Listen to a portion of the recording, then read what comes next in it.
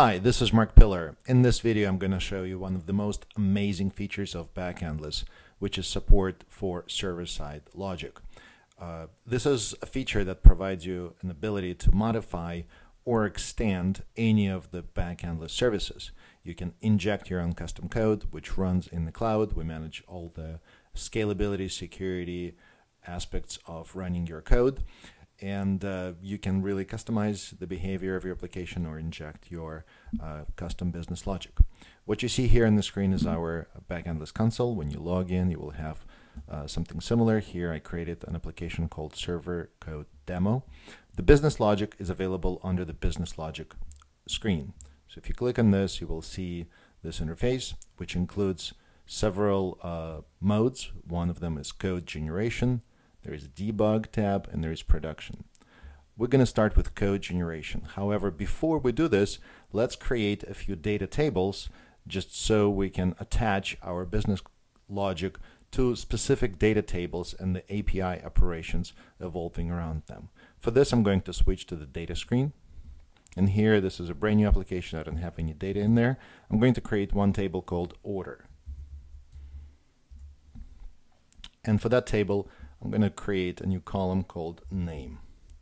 So for now, let's keep it very simple. So there is a table order with a column name. No data in there yet. Switching back to business logic, and we're going to use code generation. So notice here there's a bunch of different categories, one for each of the services that Backendless provides.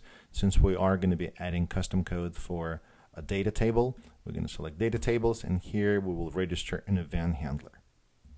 An event handler includes a bunch of different events. In fact, for every API that Backendless supports for data service, there's going to be a corresponding event right here.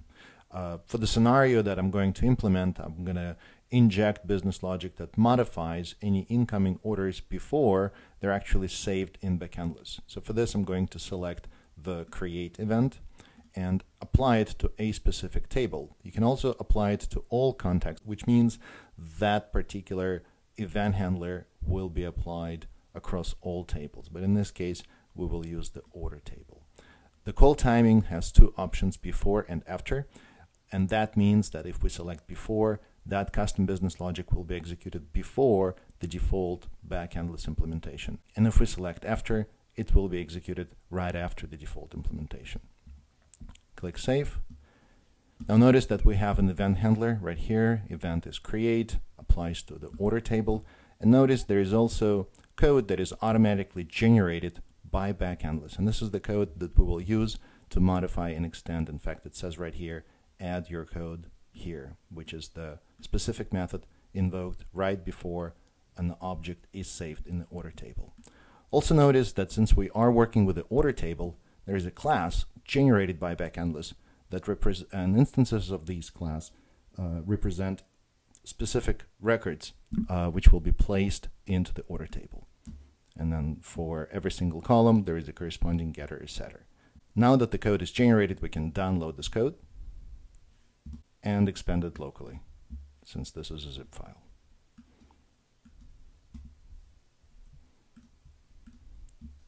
So the generated code includes project file as well as all the source code, which we can use to modify. The project file is for IntelliJ IDEA.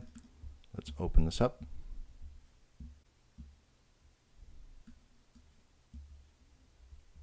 Before we can run this code, we will also need an additional utility, which is a debugging tool that we provide in order to debug the code that you write locally before it is being deployed to production.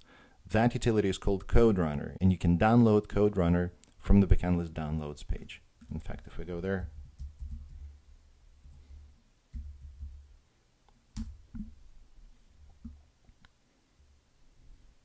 this is the CodeRunner. I have already downloaded it, and it is sitting here in my file system.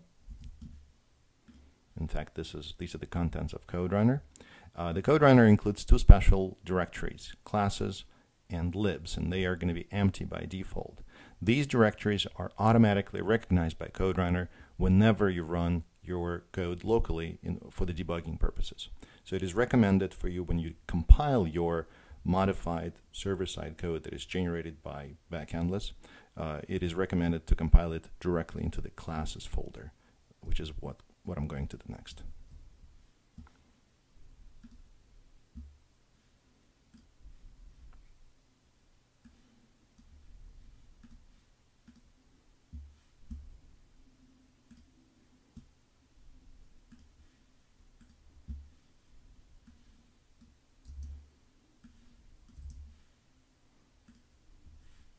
At this point, the generated code doesn't do anything, and if we compile it, nothing is really going to happen. So let's introduce some business logic, or some kind of logic for that matter, right now. And that logic is going to be just a name modification. So we're going to take incoming order object, which is about to be saved in Backendless, and modify the name of that order to, let's say, to put it into uppercase. That's all.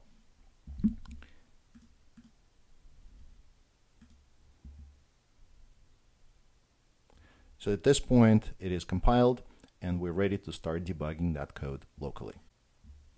The process of debugging is very straightforward.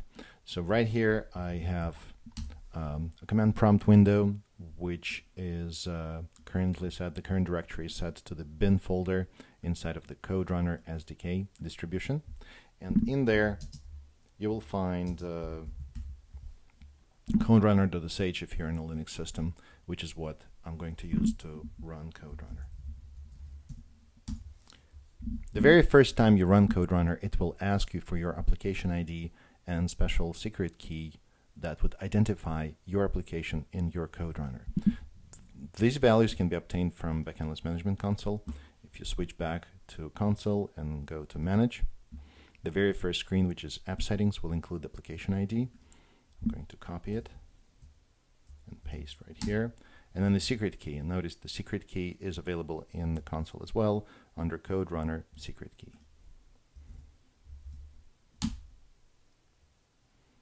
So at this point, CodeRunner inspects all the code that you have compiled and deploys that code as a model into Backendless. The actual code is still sitting on your local computer. None of the code is deployed into cloud when you are in the debugging mode. In fact, you can verify this by going back to console, select business logic, and then select the debug tab. In here, under data tables, notice that there is one event handler, which is exactly the event handler that we created, and it is now available for debugging. This red button indicates that there is a connection with your local CodeRunner. Notice that the console and the actual backend are in the cloud. As you can see, the URL points to backendless.com. However, the code that I'm writing and applying some business logic at this point is sitting locally. So at this point, I'm going to issue an API call that inserts a record into the order table. And for this, I'm going to use curl.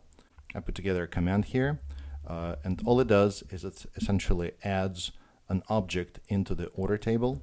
I have identified application ID, and I also specified the secret key for the REST client, and this is going to be my order name. So for name, I put my awesome order. Let's run this command. Notice that the result that we got back already includes the name of the order in uppercase. In fact, if we go back to console, click data, and select order, we will see that our custom code has modified the order name and put it all into uppercase. And the most amazing thing is you didn't have to deploy it into the cloud just to see it working. You can actually verify that it is working while the code is still on your own local computer. One of the benefits of having CodeRunner in your code locally before you deploy it to production is you can actually attach to your CodeRunner from your debugger and do step-by-step execution, inspect variables, and make sure that it's working flawlessly before you actually deploy it to production. Let me show you how that could be done. In my IDEA, I'm going to go to Edit Configurations and then edit a remote setup, which connects to my local process that runs on the standard port. I'm going to call this configuration Order Management and set a breakpoint right here, right where we added our custom code. And in my curl line where I'm adding a new order, Let me change the name of the order to something else. Let's call it birthday present. And run it. So now the breakpoint is hit. And the cool thing about it is the actual curl command sent a request to Backendless in the cloud.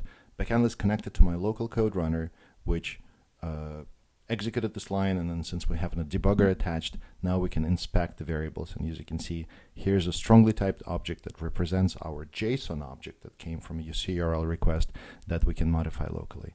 And let's run this line.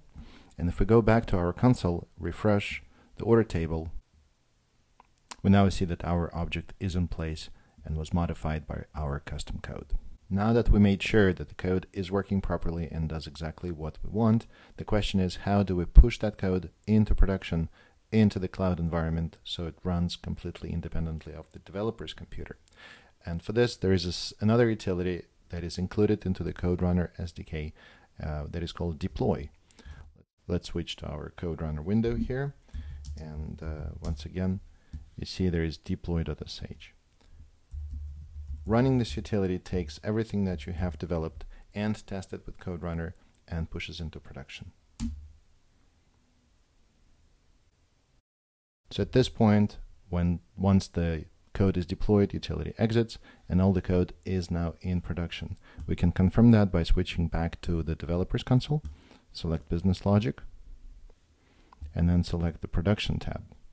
Now notice here under data tables, here's our event handler, which we can disable anytime we want to. By default, it is going to be enabled. At this point, all API requests which will insert objects into the order table will be going through our event handler, which will be modifying it exactly as we wrote in the code. This concludes the overview. Be sure to check out server-side code. There's a bunch of different events for every single service. You can override or customize it, add your business logic, and thus shift a ton of logic from your application to the server side, which will be executed centrally. Thank you, and as always, happy coding!